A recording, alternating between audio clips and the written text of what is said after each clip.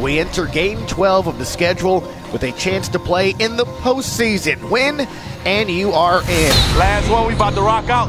Bold wave, baby. Tulane came up a yard shy last year in Dallas in a heartbreaking loss to SMU, a loss that really has fueled the season at times.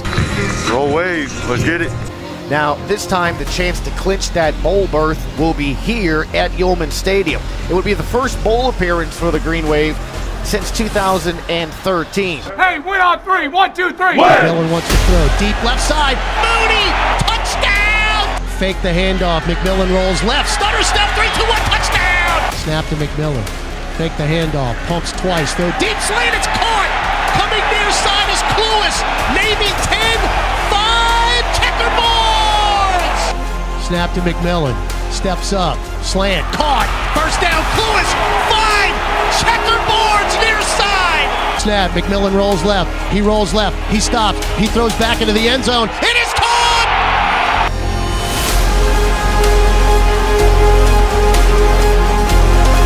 AB steps up in the pocket. He is hit. He's dropped. The ball's on the deck. This one will belong to the Wave.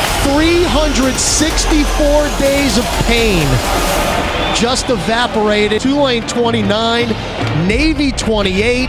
The Wave is bowl eligible.